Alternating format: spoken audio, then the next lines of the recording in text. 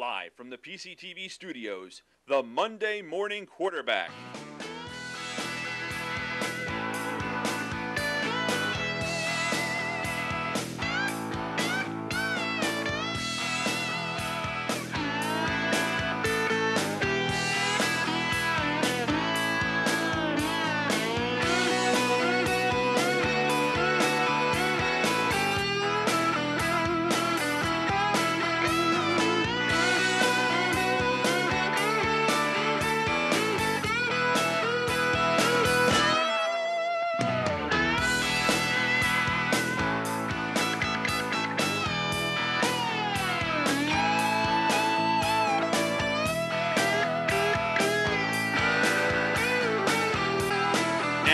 Your host, Dave Ridenour.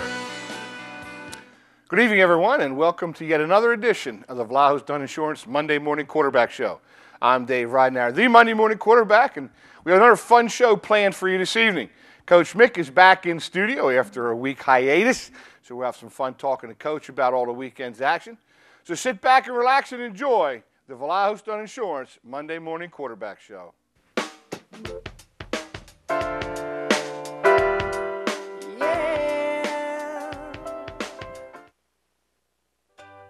At Vlahos Dunn Insurance, we understand what moves people in business and in life, and we use this knowledge to better serve our clients. And we bring the same work ethic and commitment to our business as our customers do theirs. Vlahos Dunn Insurance, providing quality coverage to the Tri-County area since 1994. So call our knowledgeable staff.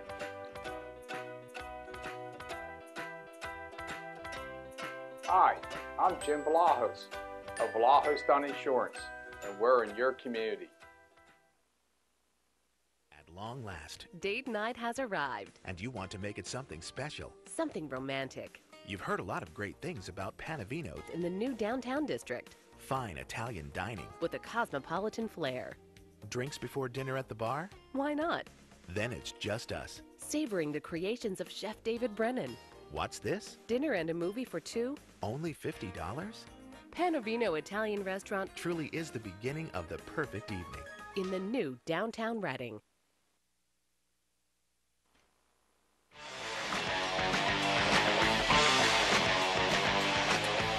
Back here on set at the PCTV Network Studios. Again, Dave Ridenour, joined by my buddy, Coach Jim Mick. Jim, welcome back after a week off. You guys had a little Panavino golf tournament. Tell us a little bit about how Dave Brennan treated you guys. Well, Dave Brennan always treats you well in Panavino's, and I think you know, and I'll bring it up, that the tournament was held for Tommy Zemak, a victim of ALS and a former Pius player and an inductee into the Tri-County Hall of Fame, and it was held at Willow Hollow, and my buddy Dave Pasoda and Jeff Mahalik and friends of ours won the tournament with 14 under. We were 5 under, and that was better than I thought we were going to do, Good. to be honest. Good. That's a fun day. You had a nice day to play, and again, of course, the cause was very good. As Tommy Zemak, certainly a friend to a lot of people in our area, and just really, really a sad situation with him with that Lou Gehrig's disease and seeing what he has to go through. But our well wishes are with Tommy and his family as well. But, you know, Coach, since you missed last week, Scotty Furman did a nice job in your stead, and we had some fun on the show. Let's dive right into our top 5, see where everybody is standing this week as we head into the tail end of league play here in the Pioneer Athletic Conference. Already. And again, we want to thank the Reinhardt boys. There's Ronnie and Keith Reinhardt. Their father, Claude Deacon Reinhardt, started the painting business way back in 1946. And the guys are still maintaining that profession ever since and doing a heck of a job. Number 1, PV, still undefeated, doing a heck of a job. They will play for the conference championship. They have clinched the Liberty Division. Pottsgrove has done the same in the Frontier Division. So those two teams will be squared off. Springford at the number 3 spot. Upper Perk with a big win over the Johnnies at their homecoming game on Friday night. And Methacton, 2 in a row, sneaks in at the number 5 spot. So there is our top 5, again, sponsored by the Reinhardt Painters. Give them a call for all your inside or outside painting needs.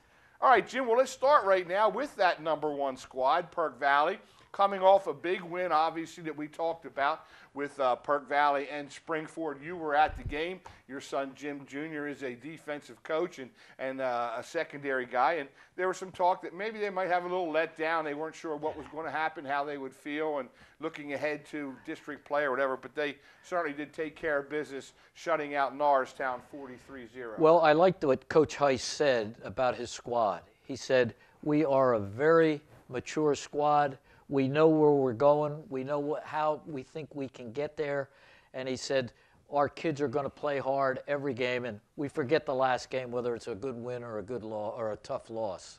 Well, you know, they have a lot of senior leadership. This is certainly a group that had been together, most of them, since freshman year under previous coach Scotty Reed, who brought a lot of those guys up. So many of them have been together for 3 or 4 years. And it was nice to see David Williams, a guy who really had been not reduced, but, hadn't run the ball quite as much as they had in the past because of the Stephen Sturm quarterback issues that he had in throwing the football. So it's good to see him get off the snide and break that 100-yard barrier. Well, I don't want to get off the offensive end because Williams and Sturm and Owens and those people are good football players. But they get the recognition every week, and well, they should. I want to make mention because I was very impressed with Perk Valley defensively against Springford. And they got kids like Nick Marin, who you honored a couple weeks ago, and Mario Scotis. They are solid football players. And if they're going to go well into the playoffs or win the Pac-10 championship, as you know, they're going to have to play defense. And Marin and Scotis are going to lead them in the right direction. Well, again, they did a heck of a job. They held Norristown to -7 yards rushing and only 90 yards overall. So they did a heck of a job, again, on that defensive side. And, when we had Nick Marin on there, it was funny. We asked him those questions. He said, now the defense doesn't have a chip on the shoulder. We don't feel like we're overlooked or underappreciated. But certainly that offense has really been known for what they've been able to do with Jaworski and Sturm and Williams and all the rest. But, again, the thing that I liked when I saw them play earlier against a good Penn Ridge team was their kicker. And Garrett Patla had 3 more field goals, Jim. He had a 20-yarder, a 30-yarder, and a 35-yarder. And again, you don't think about field goal kickers that much in high school football, but as you get it going, and hopefully if they continue to win in these playoffs, he could come up huge for them. Well, you really said it. As they move through the playoffs, and hopefully they will move through, that Patla is going to have to make a game-winning field goal before it's all over. We both know that. And he's certainly capable of doing that. He certainly is. I mean, he's a guy who can bang them. I mean, he kicks the ball out of the end zone. Yep. There's a touchback on almost every kickoff. And, again, if there's a good snap and a good hold, I would think the chances of him making a field goal are going to be pretty high. Now, on the other side of that, Coach, we talked about Norristown, and it's still hard for us, and myself in particular, to think about them not being able to win a football game there. They have too many good athletes. Coach Powell is a good guy. He works hard. But they do have a couple of young bright spots, 2 quarterbacks, both underclassmen, Isaiah Webb and Steve DePaul as a junior and sophomore, that maybe could be the future of Norristown football. Well, Coach Powell will get that program going. He'll get the discipline down in that program. He'll get the players out. He'll get them in the weight room. And he's having a tough year. But there's no question about that. The one thing that I always wanted to do as a coach, and I could be very negative, was I think you got to come out of a game where you get beat badly, and we got to have 1 or 2 things that we did well. And Coach Powell said this himself, that 3 times in the second half, the defense stiffened for Norristown against PV and forced Patla into a field goal. So they're going in the right direction. And again, there's certainly no moral victories, and I know you come from the same school I do, Coach, but it is good to see that the kids are still not quitting. They're not right. Showing up for practice. They're hanging in there, even though they have yet to win a game this season. But we wish Norristown all the best, and hopefully they'll get one before the end of the year. Now, the team that lost to PV in that showdown in Royersford yet at Coach McNally Stadium, we were wondering how they were going to come out. I said it probably would not be a good time to beat the Boyertown Bears because Springford is going to come out all fired up and ready to go. And obviously, Chad Brubaker and his staff had those kids ready as they shut out Boyertown. Boyertown's 3rd straight shutout, by the way, 52-zip. Well, I think Brubaker said it himself. were anxious to get back on the field because that's the best way to forget the last game. They got back on the field, and lo and behold, on the first play from scrimmage, T.J. Pergine threw to Stone Scarcelli, 69 yards, touchdown, first play of the game, and off they went and scored something like 52 points. So they're still a very good football team and are going to be heard from when they get into the playoffs. Well, you know, it's funny that they were so fired up offensively that, Boyertown did a decent job on Gibson, a guy that you really like, Coach. Matt Gibson is a shifty little runner, can run between the tackles, can also bounce outside, so they did a decent job on him. But then Selwyn Simpson, the other back, has a big game. He scores 3 touchdowns for them. So, you know, it was like they were keying on one guy and the other guy. They have so many weapons that they're able to score, and 24-0 at the end of the first quarter, 31-0 at half. So, you know, it was tough for Boyertown. And Coach Parker said, hey, they're bigger than us, they're stronger than us, and they just whipped us at the line of scrimmage. Well, Coach came out and was very, very honest. We got beat up. We got beat by a better team. They had more depth. They had better players, et cetera, et cetera. And, you know, Dave, talking about Boyertown, they had 16 times they were dropped for negative yards. Now, they must have been passing 16 times in one game. I know. And you know that I think this Cap kid is a very, very good athlete. But it's the old omen that unless you have an offensive line in front of you, blocking for the quarterback and the running backs, et cetera, you can't get anything done. You saw that yesterday in the Eagles game. Well, you know, it was a stat that I had written down here too, that, you know, 16 losses. Well, they do run primarily out of the spread formation, which is the shotgun, which Jerry Cap is in control there as the quarterback. So there are a lot of opportunities for those negative yardage plays, but between sacks and tackles behind the line of scrimmage, 16 times has got to be very, very disheartening for the Boyertown Bears. And I was surprised because I wasn't sure, because they have that young sophomore, that Aiden Matthias, who came in when Cap was hurt and played a solid game against Perk Valley when Cap had the bad ankle and couldn't go. And I thought, well, maybe they'll keep Matthias at quarterback and move Cap out there to try to get two athletes on the field. But Matthias hasn't been able to get back in there, and I'm sure Boyertown is searching. Well, with what we've been talking about, it would be difficult to throw the ball no matter who's back there at quarterback, whether it's Matthias and put Cap out at a wideout where he is very good, played there last year and was all league. So I know George has a lot of struggling with injuries, et cetera, and it's a tough season, and I know they're working extremely hard over at Boyertown to get this thing turned around, and they still got time to turn it around. They certainly do.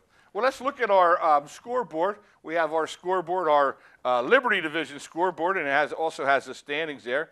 Again, brought to you by the Linfield National Golf Course. And again, Robbie Kleckner, our good friend down there, and George Hoops, Coach P, all the guys down at Linfield National. There you see all the scores. And the last one we want to talk about was a big game for both sides there. It's at O&J. Methacton had broken their little winless streak the week before with a big win over Norristown. They come back and win on the road over there at Henry Burnett Stadium over there on the field with a big 14-12 win over the Cats. Well, let me ask you this. You're the history major here in football. Without a doubt, in my mind, the win Methacton over O&J was the biggest upset of the year. And we like to talk about upsets because fans like to see it once in a while, except if you're on the losing end and you're favored. Now, when was the last real big upset in this? I got one game in mind, but I'm going way back. I'm going back to when Myers first started at Pottstown, when they knocked off Lansdale Catholic. I mean, that was about as big as an upset as we've had in this league for a while. You know, Brett Myers in his, maybe, I don't know, second year in the league, and Pottstown really didn't have a shot at beating at Lansdale Catholic, but they knocked them off here at Grigg Memorial Field. He came up with a great game plan. I know they waited till the clock was down to the last second and milked it and held on, and I don't know if I can remember another one bigger than that. Well, it's funny you come up with that because that's the one I had in mind. That's the one I was thinking of, Pottstown, Lansdale. And as I said previously, upsets are part of the game, and fans like to see it, as I said before, as long as you're not on the losing end of it. Yeah, well, again, Methacton did a heck of a job. You know, Ryan O'Toole with another big game. He had the game-winning touchdown the week before when he caught that little ball out in the flat and broke about 3 or 4 tackles and got into the end zone after a 26-yard pitch and catch. When he and Ekman comes up with another big game. But defensively is where Methacton really stood tall, is that they knocked off O&J's run game. And, you know, Scherfel and all those kids have been doing a pretty good job on the ground. And, you know, they held them in check and only 77 yards on the ground. Coach, and, you know, we've been preaching that all year. He said, how are you going to win these games? Play good defense, keep it close going into the fourth quarter, and you never know what happens. And Methacton wins because the fact is their field or extra point kicker was good on his tries, and O&J couldn't convert. Well, I don't want to be redundant, but I've said this before this year, that O&J just doesn't run the ball consistently the way you and I and most of the fans are used to watching O&J run the ball. Okay, they ran the ball for only 70 yards. Yeah. 22 carries, 70 yards. That comes out to about 3.1 average per carry. You just can't win football games. And as we have said many times, defense and the running game. And the Stewart kid is a good quarterback. They got some players over there. The Prawicki kid's a good player. I know Coach Kolka is scratching his head about this time to get here again, this thing turned around before it's over. But again, 3 more interceptions for Methacton, so the Warriors stepped up big defensively and again, took their time and did what they had to do. Paul Laprie said they had a 5-game season, and that's the way they're going to approach it. They beat Norristown, now they beat O&J. They got a tough match ahead for them next week, which we'll talk about when we address that. But still, 2 big wins in a row for the Warriors, and it's good to see those kids. I said that after the Boyertown game when I was over there. It was a back-and-forth affair that Methacton would have had the ball one more time. They would have had a shot to win, but those kids didn't quit. They're coming out for practice every day, and I'm sure things are going a little bit smoother. I would like to mention Ryan O'Toole, who's one of their better players for the last couple years. He accounted for 206 yards, both rushing and passing, of the 240 yards that Methacton garnered. And another Ryan May, according to Coach Laprie, played very, very well. One of the hardest workers on the squad as well. So it's good to see those kids come up with a big win on the road at Bucktown. Yeah, Now we have the other side of the ledger, the Frontier Division. We can check that scoreboard out too if we have that. There we go. They are the smaller schools in population.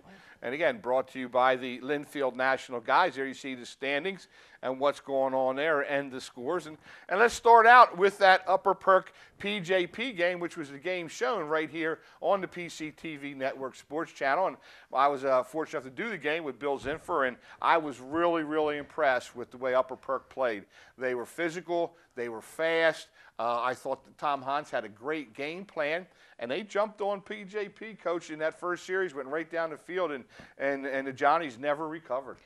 Well, they had 517 yards of total offense, and when I walked in here tonight, that's the only thing you wanted to talk about was how good Upper Perk looked and their game plan, etc. But I don't want to throw any salt on the wound. But I'm saying I was shocked, and I'm even more shocked of the Pottsgrove Upper Perk game. I thought Upper Perk would challenge them a little bit stronger than what they did. But because Upper Perk is a good football team led by Zeke Hallman, and they got that Ryan Kendrick kid who's about 6'5". He had 6 catches for 99 yards. We know about Tyler Wary. They're a good football team.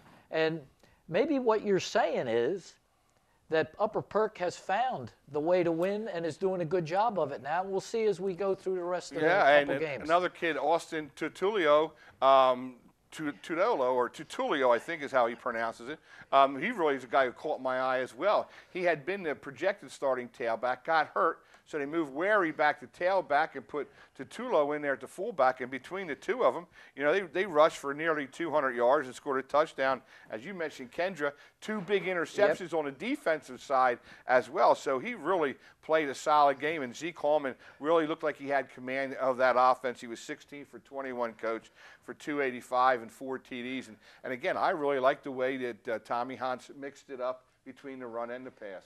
Well, you forgot the one thing, too, though, which they've been having trouble with, and that's defense. Yeah. And if they're going to – I think they're ranked 3rd or 4th right now for the playoffs. Yes, I think yep. they're third behind Pottsgrove. If they're going to continue into the playoffs, the district playoffs, they're going to have to improve defensively because I think, I could be wrong, they may be giving up more than 30 points They per are, game. 33. I mean, that's yeah. that's a lot of points. And again, I watched their defense, and they kept everybody in check. Brandon Knox, unfortunately, the running back who had been playing pretty solid for Pope John Paul, he went out early with a leg injury as he limped off the field. But De Laurentiis was solid. He tried to force a little bit because he didn't have any of his helpers around. He played pretty well. He led him in passing and in rushing. Little Danny Sereno was a tough little kid coming out of the backfield. Natali. Yeah, and our buddy Yerger played solid as a linebacker, but they just sort of got overwhelmed. And again, I was very impressed with Tom Hans's gang, and they move on to 3-1 in their divisional play. Now, another team that won a big game, Gary Rodenball's squad, my old Trojans. They played Upper Marion, and it was good to see Isaiah Mays back in the picture. They had been some problems with trying to figure out who's going to do what. And between he and Larry Wingo, I think they have two solid kids to handle the football. They're still struggling at the quarterback. Are they going to go with Morton? They got a young freshman named Wiggins who's getting some time, Jim. But they win 20-6 over Upper Marion. Solid and exciting football game because it did come down to the fourth quarter where Pottstown got 2 scores and made it a 26 game. And I'd like to say this. There's nothing tougher than a long season where you're losing. And Pottstown had 1 win. I give Gary Rodenbach and his staff and the kids a lot of credit. Gary Rodenbach has been around the block, so to speak, in football. He knows what he's doing. He knows what his deficiencies are. He makes every effort to correct those deficiencies. And big win for Pottstown, and maybe they can carry through on it now. Yeah. Stay healthy. Stay healthy and keep working. And again, Ernie McAlvin is another guy we like who played a good game on the defense side of the ball.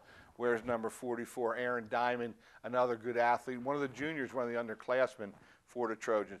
And finally, that game that everybody was talking about over the weekend because of the excitement factor, I guess, is that Pottsgrove scores 56 points and gives up 37 on their home field to Phoenixville. They were down by 10, 24-14 at the half. I'm sure there was some excitement going on at that locker room speech, but the Falcons rebounded and outscored the Phantoms 42-13 in the second half to remain undefeated in that Frontier division. Yeah, you know the one stat that really jumps out at me? It's hard to believe, really.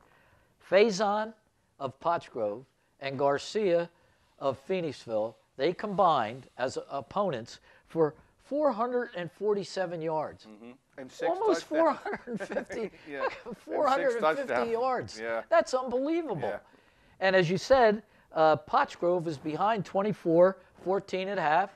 Coach Penny Packer attributed that to fundamental mistakes, and somebody must have blew the roof off the locker room at halftime because they came out, had no turnovers the second half, give the ball to Faison, bang, bang, bang. He's a tough kid to stop, and he's one of your favorites. You like him. I really do like the way he plays. I say, you know, most kids, especially young kids, high school kids, when they're playing running back, they just want to get the ball and run as fast as they can.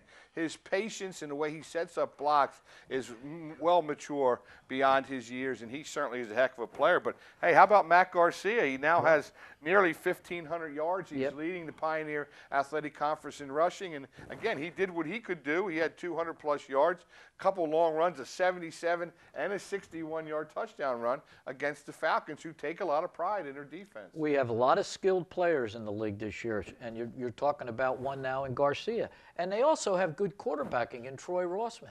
Nasser Green's a good football player, both on offense and defense. You come in let down against the Phoenixville team, you're going to get beat. But if both of these teams are going to advance into the playoffs, they're going to have to cut down on the penalties. Because total, there was 160 yards of penalties, 80 on each team. Yeah. And you can't have that if you're going to keep moving on. Well, you talked about Upper Perk with their 517 total yards. There were 763 total yards between Pottsgrove and Phoenixville, and that's certainly not the kind of game that Rick Pennypacker likes to coach in and be a part of. But it must have been a lot of fun for the fans at that game on Friday night. Well, it's our first break coming up here. We're going to take a quick timeout. when Coach and I come back, we're going to look forward to this weekend's games as we're in the last weekend of our divisional play, and we're going to see how that all breaks down right here on the Vallejo Stun Insurance Monday Morning Quarterback Show.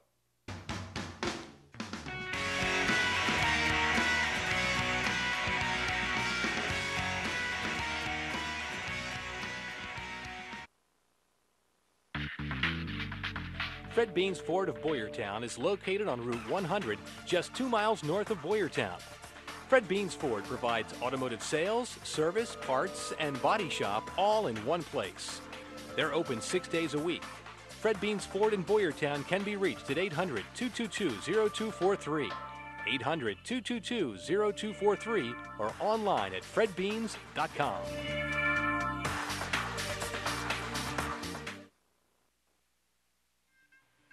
Doc Watson's is one of the hottest new sports bars around. Located next to Zern's Market in Boyertown, Doc's offers something for everyone. From live entertainment to countless draft beers, from great burgers to the new outside patio, from the numerous TVs to the friendly Doc service. Doc Watson's is the place to be. So stop by Doc's today for a leisurely lunch, a quick cold beer, or a great bite to eat on a nice fall night. Doc Watson's. Welcome to the office of John H. Greismeyer Jr., where we believe in the value of relationships. We take pride in giving you the assistance you need, where that involves income tax, payroll, or financial statement preparation. Located in Boyertown, we're committed to meeting the needs of the people in our community, and our team of skilled financial professionals look forward to working with you. John H. Greismeyer Jr. Call us or visit our website now.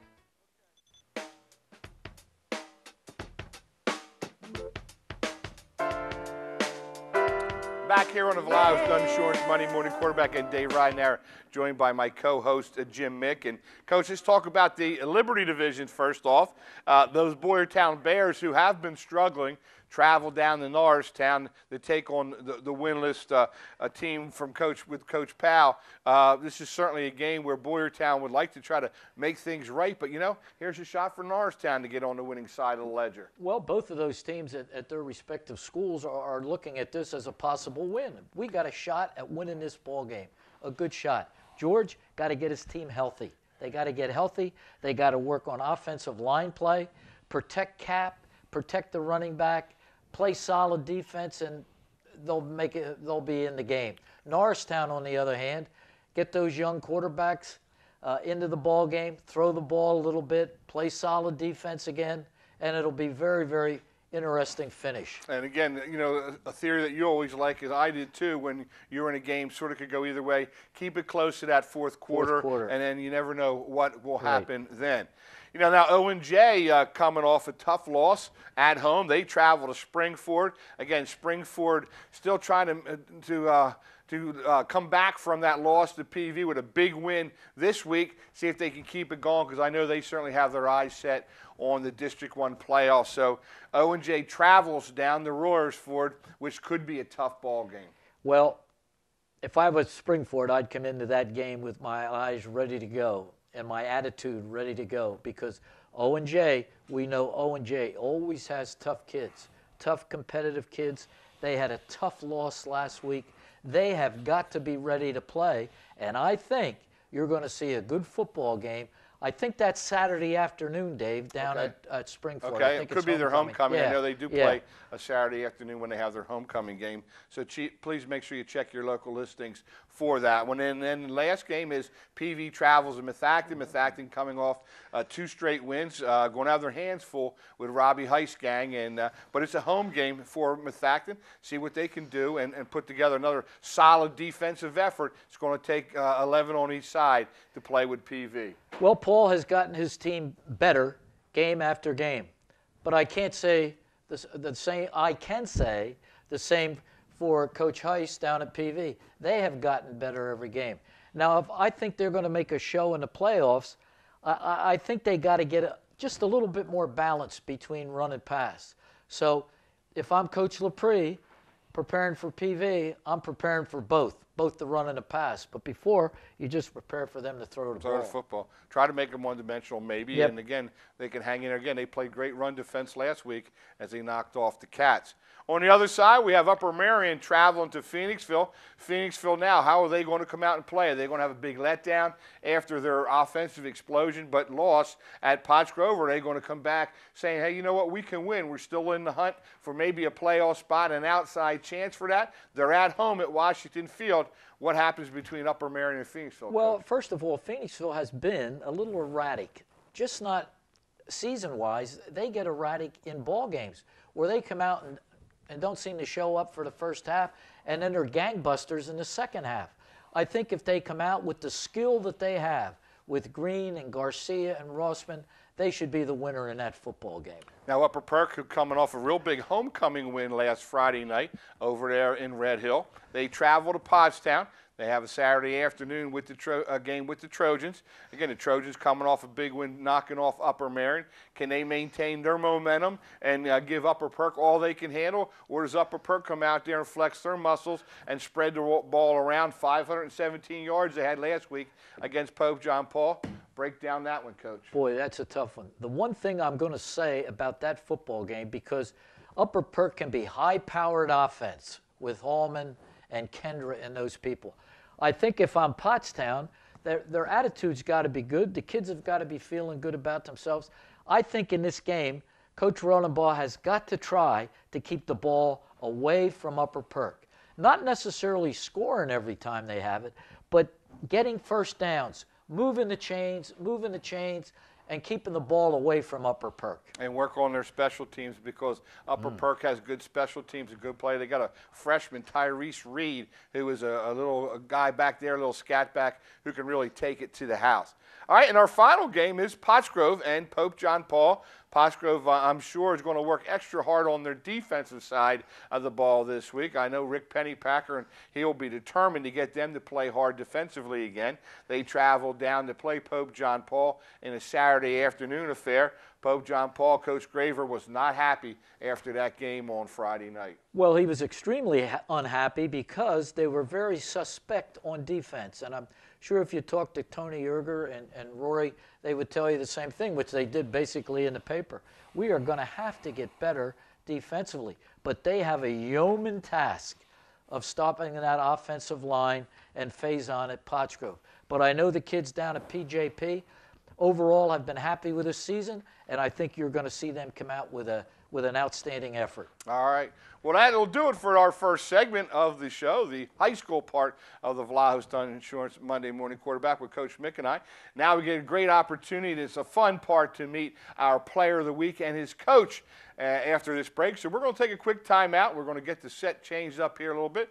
And when we come back, we'll have the player of the week and his coach right here on the Vlahos Dunn Insurance Monday Morning Quarterback Show.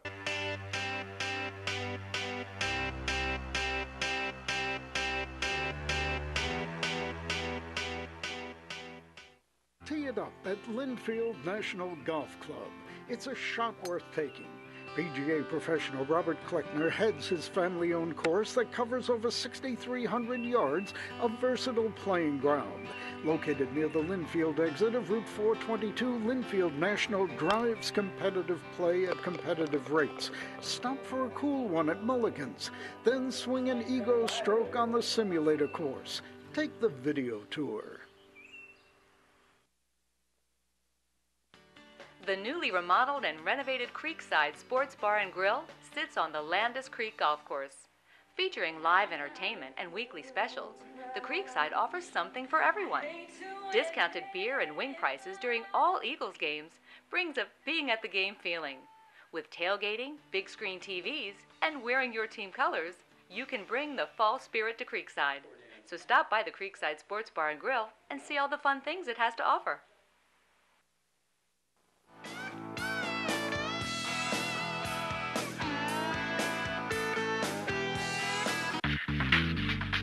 Fred Beans Ford of Boyertown is located on Route 100, just 2 miles north of Boyertown.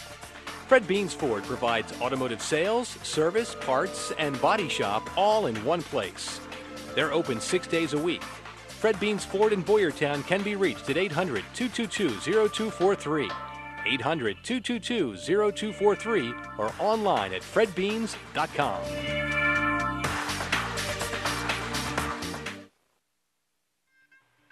Doc Watson's is one of the hottest new sports bars around. Located next to Zern's Market in Boyertown, Doc's offers something for everyone. From live entertainment to countless draft beers, from great burgers to the new outside patio, from the numerous TVs to the friendly Doc service. Doc Watson's is the place to be. So stop by Doc's today for a leisurely lunch, a quick cold beer, or a great bite to eat on a nice fall night. Doc Watson's. Welcome to the office of John H. Greismeyer Jr., where we believe in the value of relationships. We take pride in giving you the assistance you need, where that involves income tax, payroll, or financial statement preparation. Located in Boyertown, we're committed to meeting the needs of the people in our community, and our team of skilled financial professionals look forward to working with you. John H. Greismeyer Jr. Call us or visit our website now.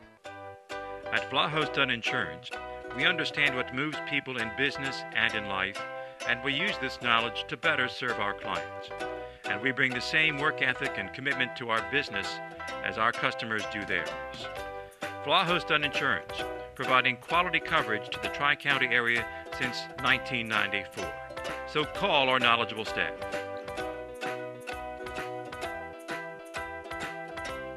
Hi, I'm Jim Vlahos of Vlahos Dunn Insurance, and we're in your community.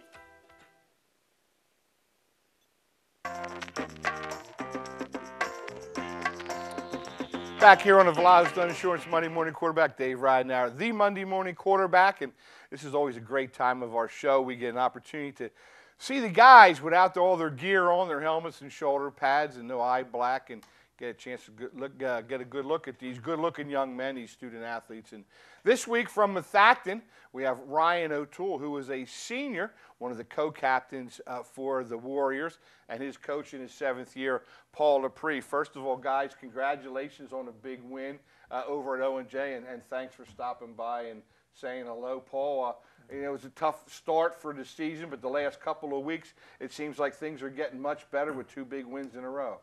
Well, I think, Dave, you hit the nail on the head when you talk about senior leadership in Ryan and Dylan Henry and Jason Ekman and Stephen Rhodes, who helped captain the team. You know, last 2 years we've been very young with a smaller group of upperclassmen, smaller group and experience-wise, getting their feet wet. And this year the same thing.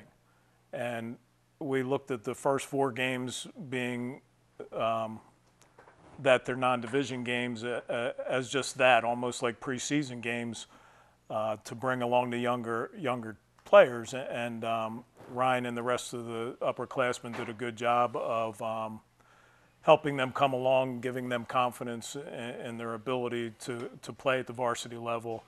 And then going into our league season, that experience there seems to be paying off for us at this point. Well, I know, Ryan, that you said before the season started that your expectations were a lot higher this year.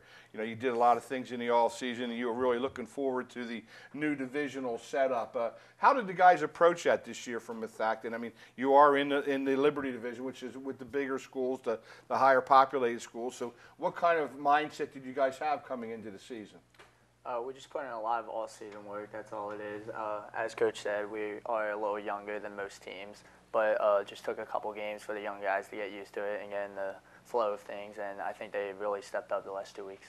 Well, as one of the captains and one of the seniors on the squad, Ryan, are you you don't appear to be, but are you a rah-rah kind of guy, or are you a leader by example, or how you try to get your message across to some of the younger guys on this is what you have to do week in and weekend and play on the weekends? It just comes in that practice. They ask the questions. I try to provide the examples and do the drills as best I can, and then coaching staff that takes it from there. Well, you guys have a new field and new lights and all that down there this year, which certainly has to be a shot in the arm for your program, Paul. Tell us a little bit about how all that has finally happened. I know it's been a while down there that you've been trying to fight the zoning and different issues that you had, and now all of a sudden your facilities are starting to upgrade a little bit. Is that certainly a windfall for you? Yeah, I think without a doubt. I mean, I thought there would have been a little bit more enthusiasm throughout the student body in wanting maybe to participate. I mean, it certainly has been a shot in the arm for attendance at Friday night games as opposed to coming out on Saturday afternoons. I think the players feel that on a Friday night. There's more electricity, a little bit more energy, which is going to help them be more motivated to play well. Well, the Friday Night Lights is always kind of a neat thing, and particularly in high school football. When I played at Pottstown, we were one of the few teams that had lights, so we were sort of the unusual one, if you will. Now that's sort of the norm as opposed to the abnormal, and I'm sure you guys enjoy those Friday nights a lot better than a Saturday afternoon. Oh yeah, definitely. It's a lot of fun. It is a lot of fun, and did you find it's a little bit different in your preparation? You know, a lot of times when you have a Saturday game, you have that extra day. Are you squeezing more things in to get ready for Friday nights? Yeah, I guess you could say that. I mean, there's no excuse whether you have 4 practices a week, 3 practices a week. You just gotta get your work in and just play the best. Has there been adjustment for the coaching staff with that, Paul? Playing predominantly on Saturdays, now Friday nights. Do you find yourself having to adjust your practice schedules a little bit? No, you know what? We plan for a Friday game as far as our weekly schedule goes, being in pads. And then when we have that extra day, if we're playing on Saturdays, we just come out in practice jersey and shorts and review. And just make sure everybody is feeling comfortable about their job and their responsibilities for Saturday. Well, you know, you talked about Jason Eckman being one of the captains as well. It seems like you and Jason have certainly teamed up and created a pretty good chemistry between you. Tell us a little bit about that and how you and the quarterback work hand in hand together. He's been one of my great friends. I've been playing with him for about 5 or 6 years now. We just practice the routes during practice, and just come game time, we were able to get it done the last couple of weeks. Well, you know, you all are a sort of a dual threat. You run the ball as well as this past weekend. You know, you had some carries on the ground, and you also caught the ball coming out of the backfield. Do you like that ability to be able to come out there? Is that part of your all-around game? Absolutely. I think it's an advantage that I can have in a game time situation, whether I'm running the ball or receiving the ball. I think it's harder for the defense to be able to predict what I'm going to do. Well, you know, Coach, you have a lot of guys that have played both sides of the ball. You know, one of the things that I think you just mentioned it, that you thought maybe the numbers might be a little bit better coming out to play for football with the new lights and the new field and things. So you do have a lot of guys. How do you handle that, guys playing both offense and defense? I think that's part of our practice preparation. You know, with the conditioning we do during the week, we set these guys up for that, and they know going in, look, we got to play 4 quarters. And how many opportunities do you get to play high school football? These guys don't want to come off the field. You know, Ryan's on every team, but I think one special team. And, you know, his motor during the week, you know, gives him that conditioning to run his motor on the weekend, which he and a number of other guys just take on that responsibility. Look, we know we're going to have to play both ways. If we bust it at practice, it's going to come naturally in the game, and that's what several of these guys have committed to do through their years, through our lean years. You know, the last couple of years have been really lean, and a lot is on his shoulders along with the other upperclassmen, and they've taken that responsibility in stride and done a tremendous job for us. Now, playing both ways, obviously you have to prepare for both offense and defense. Tell us a little bit how you do your weekly preparation. Do you put more time in on one side of the ball or the other, or how do you get yourself ready to play either Friday night or Saturday afternoon? I'm mainly offense, but that is no excuse for me on defensive side. Every Tuesday is our offensive practice. That's where we do offensive drills, offensive footwork, the steps we have to take, the plays we're going to run throughout the week. And then every Wednesday is our defensive practice. We do the sled, practice getting off blocks and wrapping up and tackling. Now, are you a film guy? Do you like to watch a lot of film? I mean, it seems to be a difference from when I played. You know, we didn't have very good technical facilities. We had an old 16 millimeter you couldn't see anyway. But, you know, a lot of the guys that have been coming on the show each week say that they really get into the film watching. Are you in that too? Absolutely. The huddle, it's fantastic. I watch it multiple days a week. Yeah, so you obviously get a chance. Now, when you're a running back and you know, A, you run the ball, B, you catch the ball coming out of the backfield, what kinds of things do you look for? Do you look at the defense? You look at some of their players? You look at maybe how you can get open? What do you look at when you watch films? When I'm receiving the ball, I look for the zone drops, so I know where to sit down in the zone, because if most high school players will just run right into another zone. I think I'm very good at finding a zone and sitting down and finding open a grass. dead spot. Yeah. Well, I'm sure that's stuff that you work on, Paul. And again, with Jason and Ryan being, hooked up together for so long, that they have a really good connection. They do. And you know what? I think Jason has learned also that, although Ryan's a go-to guy, that there's other guys in the offense that he can spread the ball around to. And he's learned to look the other way once in a while, I know he likes getting the ball to Ryan, but, we've got some other athletes that he spreads the ball around to. And, but Ryan comes up big for us when he has to. We had a couple drops the other night. He had the long touchdown pass early in the third quarter. It looked like from our sideline he might have dropped it. And that's the last thing we needed in that kind of tight scoring game was another drop. But he came through big time and made a nice play on the ball. Well, the last 2 weeks you've been a big part of the win, Ryan. And against Norristown, at the end of the game, you caught a 26-yard touchdown pass from your buddy Ekman and broke a couple of tackles and were able to get into the end zone. And you had to hold on for dear life because Norristown came down and ended up getting the ball deep in the red zone there as the time ran out. So you had a little bit of excitement at the end of the game. Tell us a little bit about that one.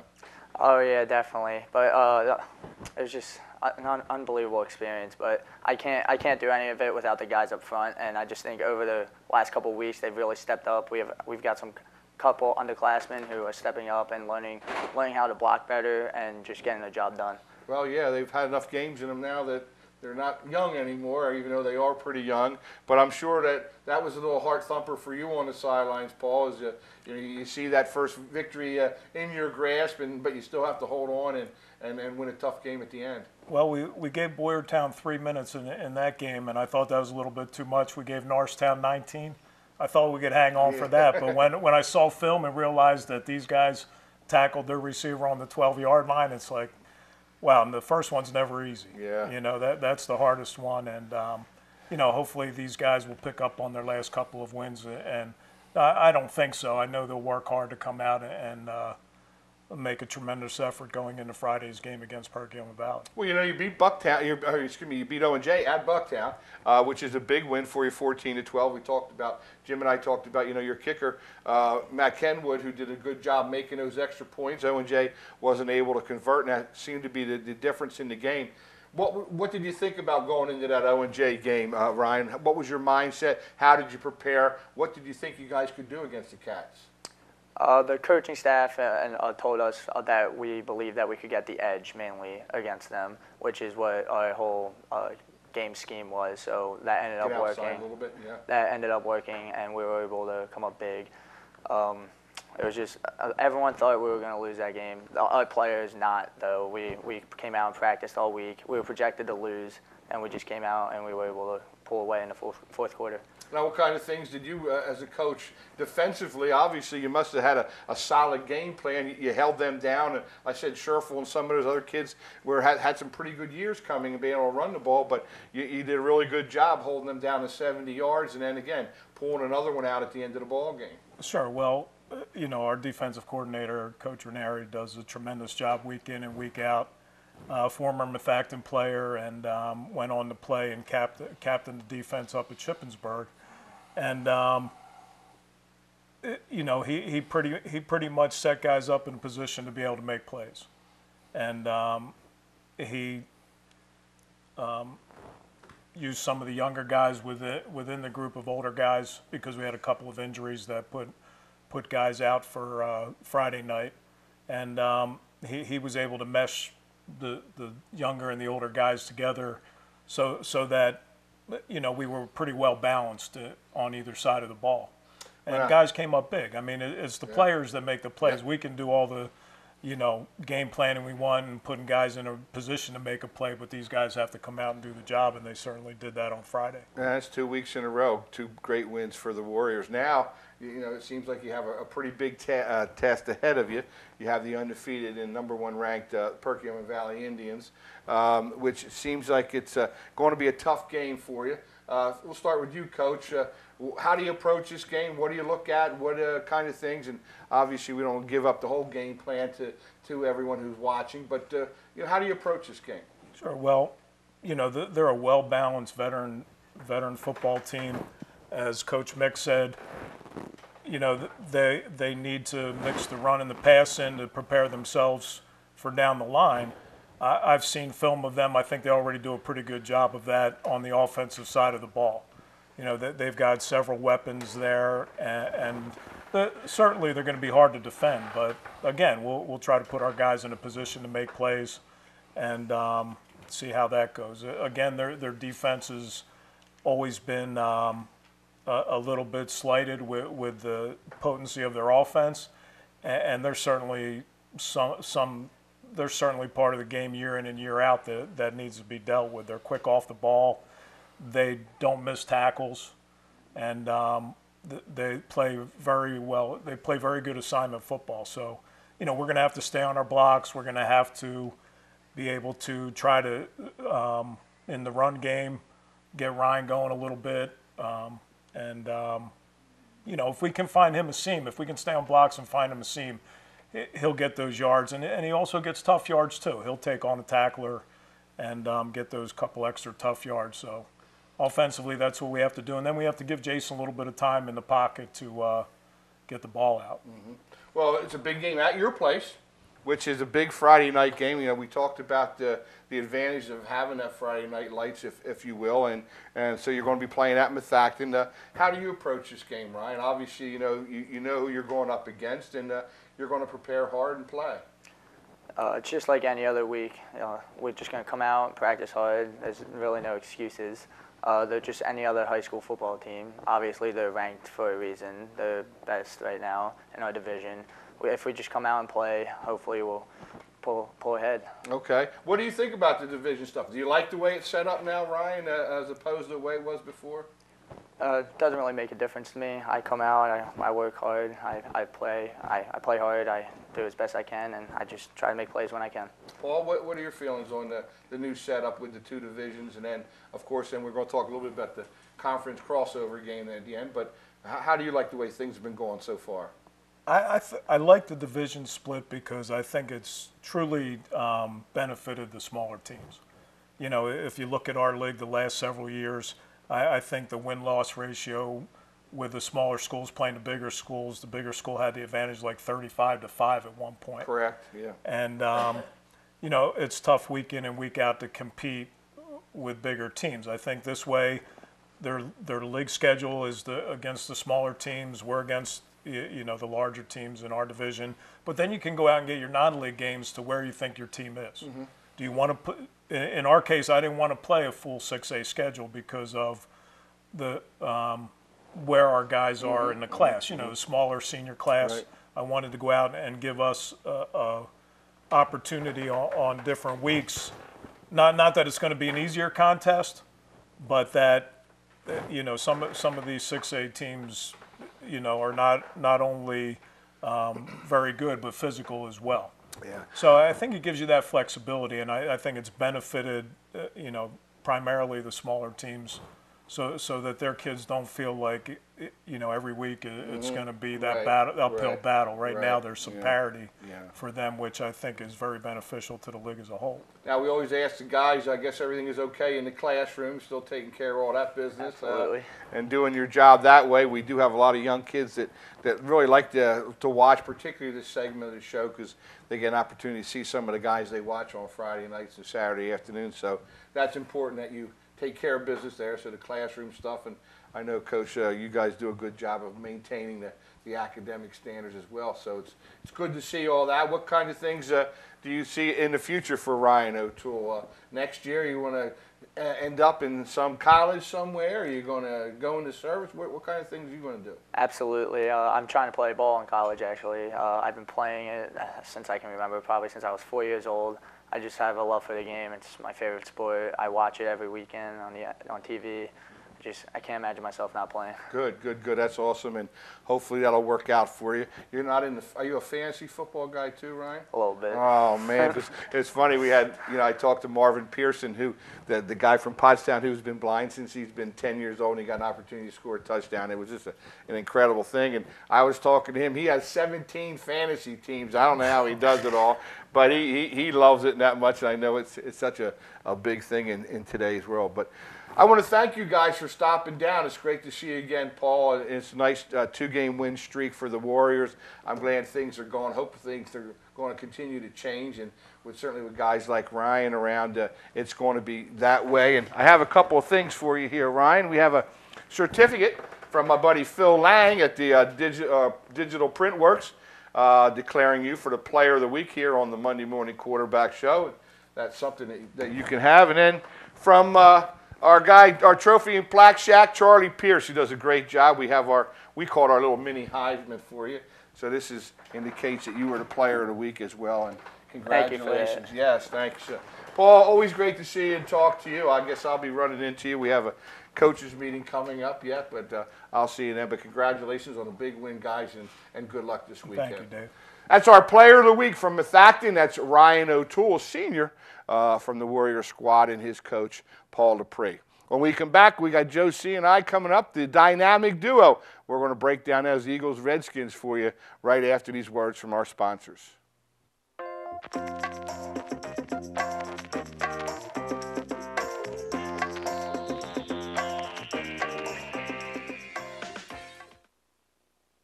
At long last. Date night has arrived. And you want to make it something special. Something romantic. You've heard a lot of great things about Panavino. In the new downtown district. Fine Italian dining. With a cosmopolitan flair.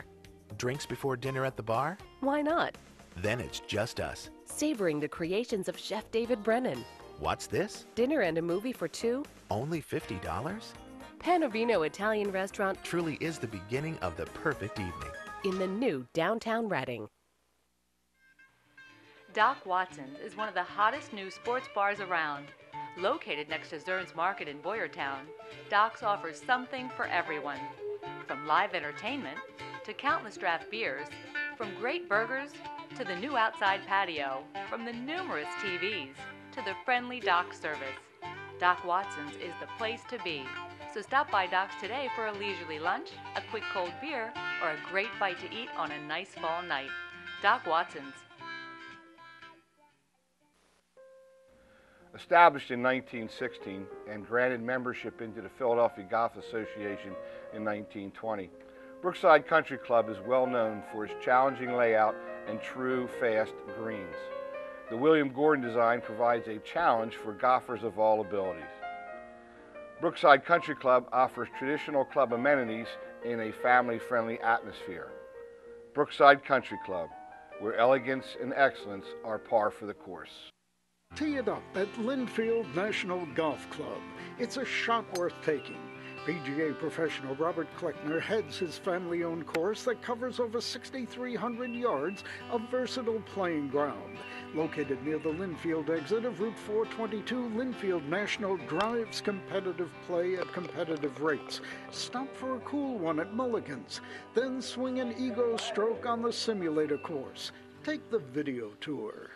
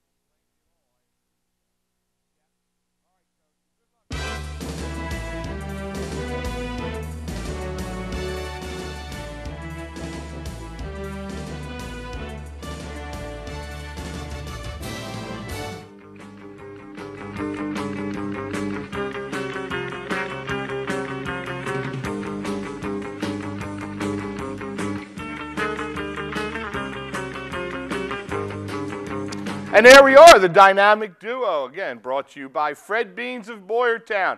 Get over there. It's no better time than the present to go over there and see Denny Malloy and the gang and tell them the Monday Morning Quarterback sent you and pick yourself up a new car. Joseph, well, I don't know. I don't know, man. I don't know. You know, it's a funny situation. I really thought after the Eagles lost to Detroit the week before that they were going to come back with their hair on fire and play lights-out football. But I'll tell you right now, I have to admit, I really enjoyed watching the Washington Redskins offensive line. You know, we were just talking to Coach Mick about the wide nine and how it's not really a good defense against the run unless you have some big thumpers in the middle. But their offensive line actually controlled that game, Joe, and it was a pleasure to watch. Yeah, I mean, you know, as opposed to the Eagles' offensive line, yeah, it was a weird game. Again, they start out real slow. Yeah. They start out slow, and then they're down 14, and then all of a sudden they come back with the kick return and then the INT return for a touchdown, and you're thinking, okay, they're back in it. They started slow. They're going to be okay, and then they had nothing. They had nothing offensively. 5 sacks. They sacked Wentz 5 times. I know, and he got hit 11 times. And that's mainly because of the Lane Johnson problem. That's an issue. You just can't put someone in there and expect them to go full speed. So, okay, he goes against Graham, and he goes against Cox in practice. But they're not it's allowed totally, to. They're not allowed but to it's hit totally in practice. different at practice than it is game speed. Yeah. We know that. Well, you know, but they also have, you know, what we used to call the scout team, where they run the other team's plays and stuff and formations. And so if we're playing Coatesville, we had our scout team, which are a bunch of younger kids, and some of the JVs would line up in Coatesville stuff and try to emulate. You can never emulate what the other team does, especially when the team is very, very talented. But at the pro level, it's even more difficult. But I have so many mixed emotions. I'm so mad at Lane Johnson yesterday for his screw ups. But yet I'm also thinking, like, well, they know what's going to happen. Why don't they plan better for this? Because I tell you right now, whatever that guy's name is, and I don't even care to know how to pronounce it, the V guy. Yeah, I mean, Big was V. horrible. That Ryan Kerrigan. He played small yesterday. Yeah, Kerrigan bull rushed yeah. him like he was nothing. And Kerrigan's a good player. I know he is. He's a really good player, and is. he always plays real well against the Eagles for some reason. You know, we're not going to blame him. Not going to blame the refs this week, even though they had 13 penalties. Again, yeah. Washington had 9 penalties. You know, some of the onus has to go on the defense. Absolutely. 8 yards of carry, and it wasn't just Matt Jones. It was Kelly. I know. It was and Thompson. I mean, they were just getting yardage. And they're not just eating household it up. names. I mean, I don't even know who these guys are. No, I don't even know if Kelly ever saw the field before yesterday. Is Kelly the guy they pulled down by the hair? Yeah. Thank God he had long hair. He would have gotten 20 more yards. Exactly. But it was amazing. It was a lot of different things. The defense was at fault, the offensive line, and the sacks. But Wentz seems like he was a little jittery yesterday. He was holding on the ball a little longer than he should have, and you just can't do that. Well, they don't have anybody who can get separation. That's part that's of the the problem. problem. They don't have anybody who can get separation. Crowder and Jackson were running free all over the place. Here, you and I were happy because Jordan Reed wasn't going to be there. Not happy that he was injured, but we thought that would help to give us an advantage. But here's the best tight end, or maybe the best catching tight end in the league. He's hurt, and they don't miss a beat. But here's what they're doing now. Instead of playing zone, they're playing man-to-man.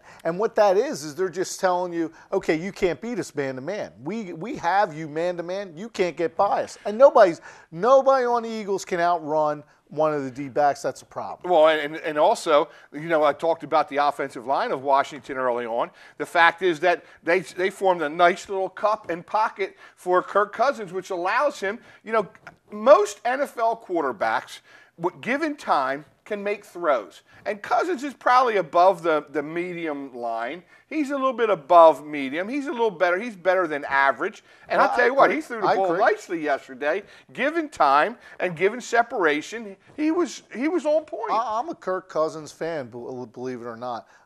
But yeah, you're exactly right. You get that time and you can pick things apart.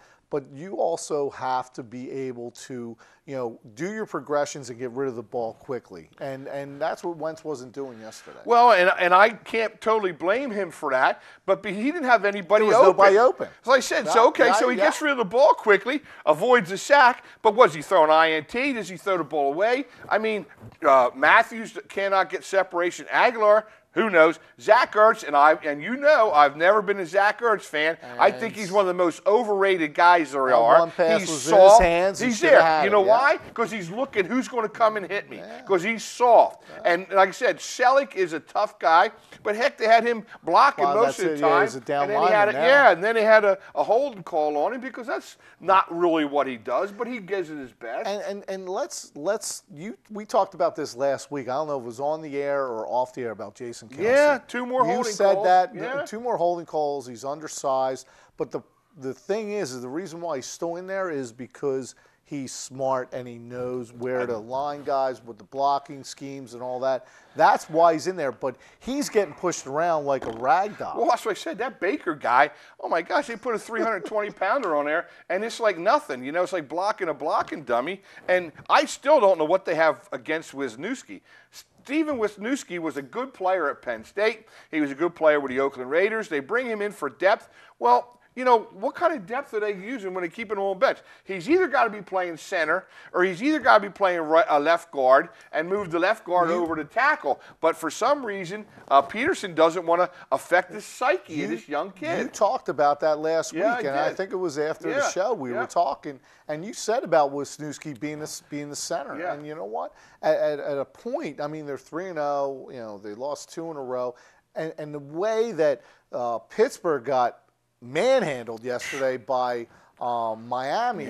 I'm starting to think now that maybe that Pittsburgh win wasn't that big of a deal. Well, I think part of the Pittsburgh thing was when Roethlisberger goes down, the whole air of that balloon goes out. Even though that's not an excuse because you have to continue to play. But without Roethlisberger, Pittsburgh is a very, very pedestrian team in my book because Landry Jones, I'm not crazy about that. I know. But you look at somebody like Pittsburgh, Sammy Coates, Antonio Brown. You look at all the teams that Julio Jones. Beckham yesterday, and believe me, I didn't even want to bring his name up. No, I know. But you look at those guys with the speed that they have, and now you're looking at the Eagles. They have no one of that caliber. Well, not to change the subject completely, but I do want to bring up the fact that Mike's Brick Oven Pizza on North Charlotte Street in Pottstown has been a long-time supporter of the Monday Morning Quarterback. They called me up. They're back. Not only is he delivering pizzas, he's got pizzas and strombolis here. This whole set smells. Oh my God, it smells so good. But they're also involved in the Halloween thing. And don't forget about the Temple of Terror down there on North Franklin Street in Pottstown. They love that Halloween stuff. And again, you can see 2016. It's like the 5th year in a row they were voted best pizza and best stromboli. So make sure you get over there to see Mike and Chris and all the gang at Mike's Brick Oven Pizza. And again, I want to thank them and again welcome them back on board. And we appreciate them stopping by and giving us some stuff here on set as well. But you know what? Let's go take a quick time out, Joe. I'll get a quick drink of water. It is very warm in here tonight. When it's warm outside, boys get warm in here as we were up in the high 70s today in a nice fall day. But he's Joe C. I'm Dave Ridenour. We are the dynamic duo, and we will be back on the Vlahos Dunn Insurance Monday Morning Quarterback right after this.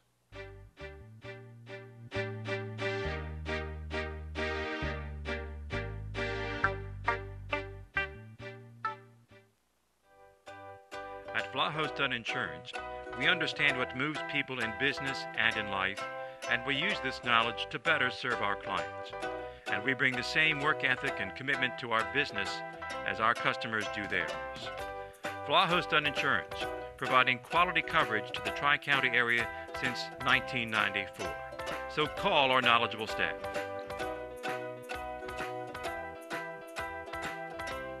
Hi, I'm Jim Vlahos of Vlahos Dunn Insurance, and we're in your community. At long last. Date night has arrived. And you want to make it something special. Something romantic. You've heard a lot of great things about Panavino. In the new downtown district. Fine Italian dining. With a cosmopolitan flair. Drinks before dinner at the bar? Why not? Then it's just us. Savoring the creations of Chef David Brennan. What's this? Dinner and a movie for two. Only $50? Panavino Italian Restaurant Truly is the beginning of the perfect evening. in the new downtown Reading. Doc Watson's is one of the hottest new sports bars around. Located next to Zern's Market in Boyertown, Doc's offers something for everyone. From live entertainment to countless draft beers, from great burgers to the new outside patio, from the numerous TVs to the friendly Doc service. Doc Watson's is the place to be. So stop by Doc's today for a leisurely lunch, a quick cold beer, or a great bite to eat on a nice fall night. Doc Watson's. The newly remodeled and renovated Creekside Sports Bar and Grill sits on the Landis Creek Golf Course. Featuring live entertainment and weekly specials, the Creekside offers something for everyone. Discounted beer and wing prices during all Eagles games brings a being at the game feeling. With tailgating, big screen TVs, and wearing your team colors, you can bring the fall spirit to Creekside. So stop by the Creekside Sports Bar and Grill and see all the fun things it has to offer.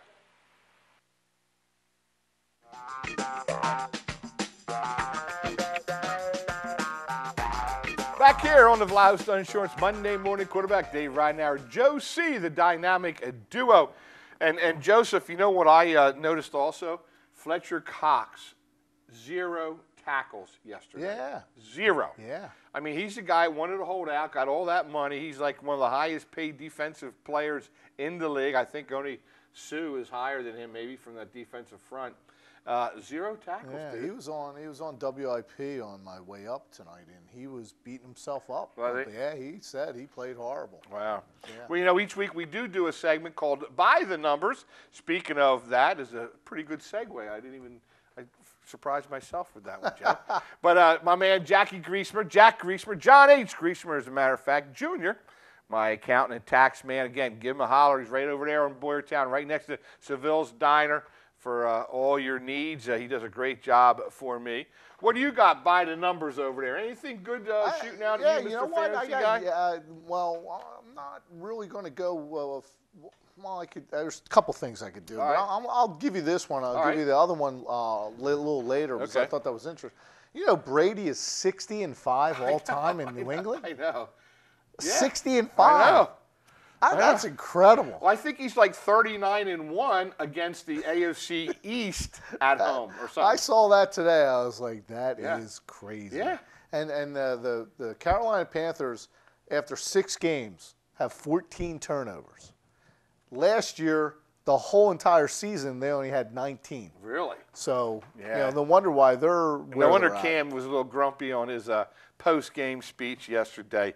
I was, you know, the number that sort of jumped out at me is the fact that, you know, and I hate when coaches get fired because it's such a tough job and it's hard to blame them a lot of times. Sometimes it's the players, sometimes it's a scheme, it's a situation. But since they fired the offensive coordinator at Buffalo, Shady McCoy has really cranked it up. I mean, he had 140 yards and 3 TDs yesterday in a big game, and Shady seems to be coming to life a little bit. Yeah. Crazy. I mean, you know, we talk about Shady, talk about Deshaun, talk about all the guys that Mr. Kelly gave away, and let's look at DeMarco Murray, what he's doing over in Tennessee. He's playing real well. And they're doing well, too. Well, I really wasn't that upset to see DeMarco Murray go. He didn't really fit. He certainly didn't fit in with Chip Kelly's stretch and the scheme that he runs. You know, he's more of an eye back and straight between the tackles. Right. But, you know, I don't know. I didn't mind Shady McCoy. Deshaun, I didn't know because I know he had a lot of problems behind the scenes, late for meetings, didn't show up for things, and you know that didn't go over real well. And again, he was motivated yesterday. There's no doubt about it. But he dropped that big touchdown pass too. He was a little upset. Yeah. So yesterday there were 7 teams that had 100-yard rushers. Of those 7 teams, they were 6-1. Really? 7 teams had 300-yard passers. Of those 7 teams, one team won. They were 1-6. Correct. And that's what I keep trying to say. And they just want, and that's why, you know, as much as Drew Brees can put up numbers, he's going to stack up the two 400-yard passers were 2-0. Yeah, but it doesn't necessarily mean that by chucking the ball you're going to win. Yeah, high percentage. Brady is the one guy, but he spreads it around so much. But you know, it was funny. I watched a little bit of that game, and Gronk got after it with that little cheap shot. On Burfict guy. On Bennett. Yeah. Martellus Bennett. Well, yeah, but he also, I think Burfict almost went after Gronk a little bit too. And Pac-Man Jones is there, and I just laugh with Gronk. He's staying up there, and he's nose to nose with him and stuff.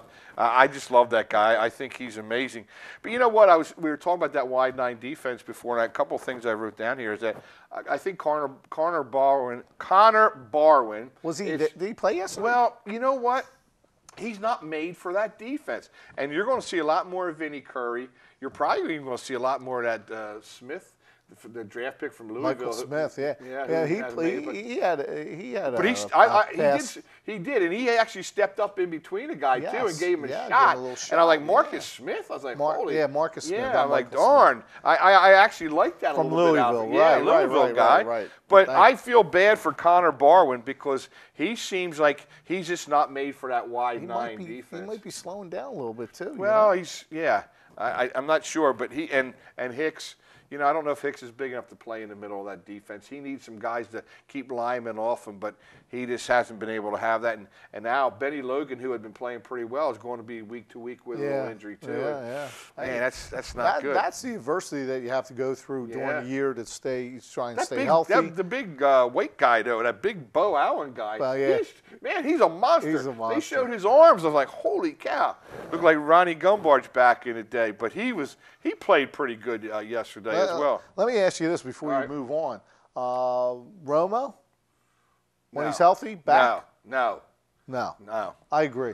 I know Jerry Jones is saying put him back in. He's my quarterback. He's the man. But how can you take Dak Prescott out? 3 TDs yesterday through his first INT. But how can you take him out and just put Romo back in? Well, I say you keep Prescott in and you use Romo as your insurance. Yeah, he's going to be he'll be Don Strock. And you know what, Tony, you're still going to get paid. Stand on the sideline with your little visor on and your clipboard. And if they do need him to come into a game due to injury or whatever, he'll be okay. But I would think Tony Romo, I know he's, they're competitors and all that stuff, but dude, take a break. All right, let's do the game balls before we do our next break. Joe, go ahead. I'll let you go first. There's our buddy, Paul Strauss from the styling room at 943 North Hanover Street in Pottstown, and I will be visiting him shortly for another trim, as he always does a great job. Paul's a good man, an Army veteran. Good dude. Go ahead. You know what? Staying with the running theme, I'm going to go with Jay Ajayi from Miami. He had 25 rushes for 204 yards, 8.2 average, and 2 TDs against Pittsburgh, which has a pretty decent defense. Yeah. They're not they're not the steel curtain. Right, they're not the steel curtain, but they're not bad. But you know what? I wonder if Ajayi was like kind of looking over his shoulder because Arian Foster's getting healthy, and they're all like, "Oh, Arian Foster." And I think Ajayi made a little bit of a statement, say, "Hey, what about me?" I agree. And he did a great job. I watched him. I used to love to watch Boise State, and he played at Boise, and they were always good, and he was on TV quite a bit. I'm going with the Buffalo Bills fans as they gave a good, loud, rousing boo to the quarterback from the San Francisco 49ers when he ran onto the field. They let him know how they felt about him, and Shady McCoy brought up 15 policemen as his guest for the day. It was a pretty good statement. I enjoyed it thoroughly, and I'm going to start. I'm not the biggest Rex Ryan guy. I'm not. But I'm going to watch those Buffalo Bills now after their fans proved to be pretty good on Sunday afternoon as they let Kaepernick know what they thought about him. So I'm going Buffalo Bills fans with my game ball. Very nice. Did you see the statement that Jerry Jones made? I did not. About that if anyone doesn't stand for whether it's the ball boy or it's anyone in the executive office, that they will no longer be part of the Dallas Cowboy organization. That's good. And you need more people like Jerry. He's another wild card sometimes, but hey, that's a pretty good statement. Hey, we're going to take another timeout. And when we come back, we have a couple of things to talk about. We have our 5-pack picks. I got my Big Frank question for you waiting in the wings as well. He's Joe C. I'm Dave Ridenour. We're the dynamic duo, and we'll be right back.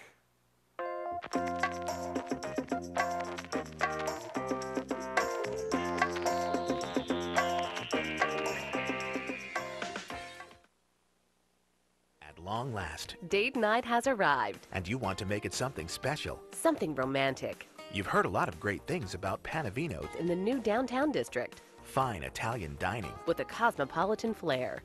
Drinks before dinner at the bar? Why not?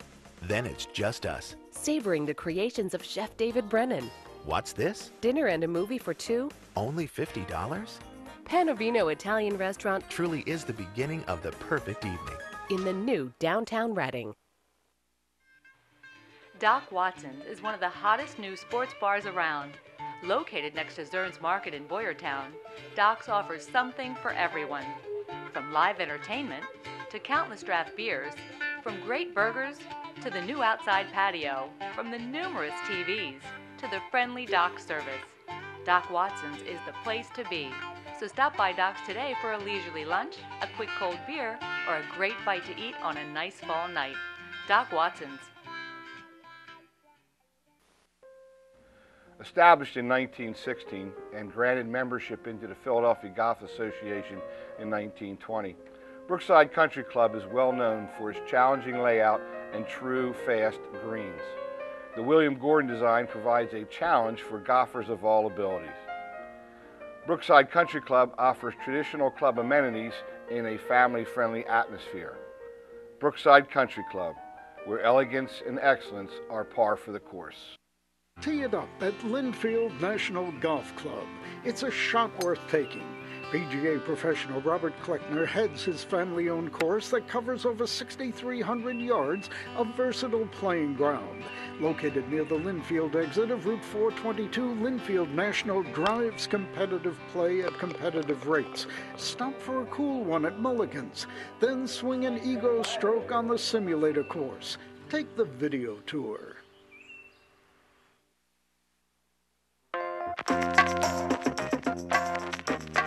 Hey, back here on the set of the PCTV network again. I'm Dave Ridenour, joined by my good friend and associate here, Joe C. Joseph, let's throw the Big Frank question out there. Let's throw that out there. I have one. I actually have two, but I'm going to give you one. There's my buddy right there. Look at us. That was one of the most fun nights that we had, and we certainly do miss him. He was certainly one of our biggest fans, and you couldn't have found a better guy and a nicer guy and a bigger Eagles fan.